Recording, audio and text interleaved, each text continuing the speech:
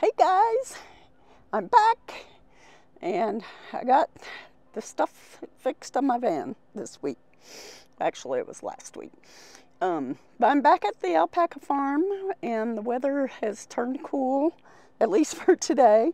I think it's like 77, 78 degrees and there's a nice breeze. That's degrees Fahrenheit. There's a nice breeze and it's blowing through the van. I got the fans going and hopefully I won't have to run the generator at all, at least for tonight, because I won't have to run the air conditioner. Hopefully that it'll be the same tomorrow, but we'll find out later. Anyway, I wanted to show you what I fixed on the van.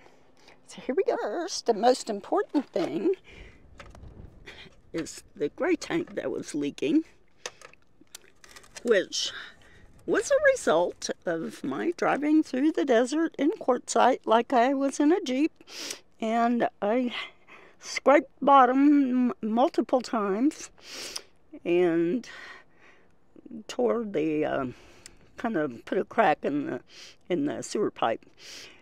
So what the guy at the RV repair did was he removed the black tank lever, so it cannot be ripped open by a tire tread like it did last time, where I leaked my black tank all the way down I-10 from Quartzsite to Phoenix.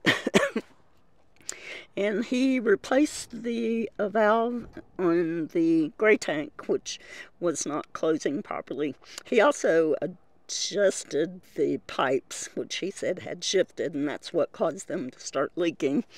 So I have no more leak, and hopefully I won't have to replace any of that piping, because it was, once he shifted it back in place, it fixed the leak. So yay, no more leak. And if I open this valve, no water will come out, which was kind of also a problem, because you had to be ready to catch it with the sewer hose.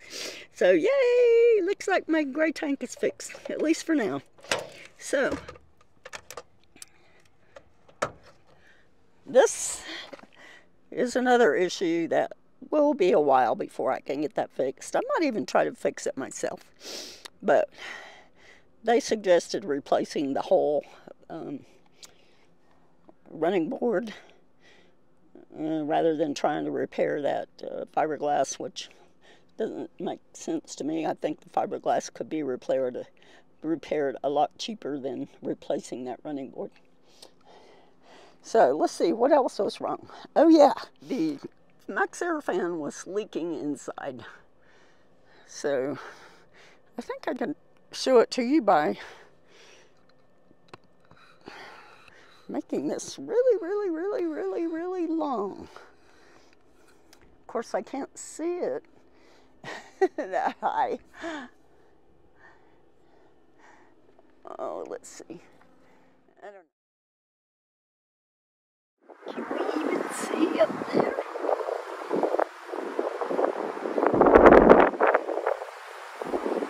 Oh, I got the oil changed in the generator, but they had to order parts to change the spark plugs and to change the spark plugs and the air filter. So I had to take it back for them to finish that. But also, the guy noticed that this thing, which was holding the exhaust pipe for the generator in place, this had broken completely in half, and so the pipe was just dangling there. So if I had, you know, hit it, scraped it, I scrape all the time when I'm going into steep parking lots. So if I had scraped that, it could have knocked the tailpipe off completely. So anyway, the generator, as far as I know, is working. I haven't tried it since they put the air filter and the spark plugs in. But I'm trusting that they did it properly and that it works. So I'm glad to have my generator working, but now that I know how much I use that generator, It makes me wonder if I should improve the solar system on my van. Now, I'm told that I would have to have somebody professionally upgrade the solar panels and possibly the controller and the inverter, which is something I can't do myself. What I could do is buy like a Bluetti system that's powerful. I think that they have one that's like 1800 watts that you can actually plug your RV in, your 30 amp cable into, and it will run the air conditioner. And it comes with 400 watts of solar panels. So this thing is pretty big, so I would have to remove a cushion in my van to store it, which is fine because nobody can sit on that cushion anyway. There's a closet right up above it. So I'm trying to decide if I want to spend $2,500, or I don't know how much it was, might have been closer to $2,800, to try to avoid having to use a generator at all, or if I just keep using the generator and try to keep it maintained until its end of life, which I'm told can be about 4,000 hours, and mine has 470 something thousand, 470 point something hours on it right now. It's 476 or something like that. I can't remember.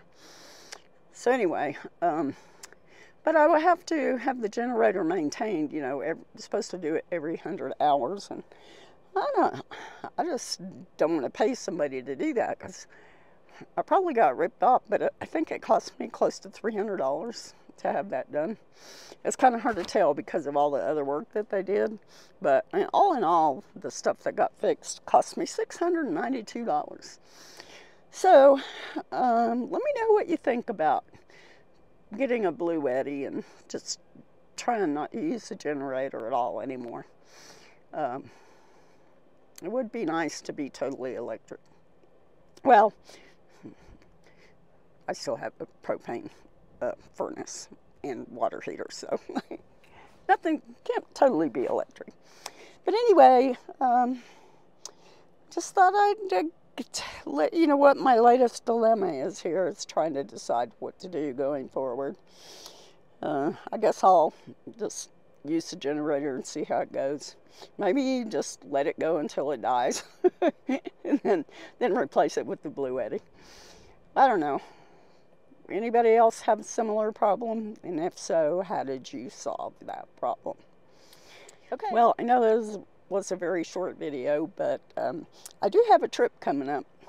So I will bring you along on my trip and show you the sights that I see and share with you. So I'm not going to tell you where I'm going, but it's someplace really pretty. And hopefully it won't be too hot. So, thanks for hanging out with me, and if you like this video or you like my channel and you're not subscribed, please consider subscribing because it really helps my little small channel out. Okay, thanks, and we'll see you next time.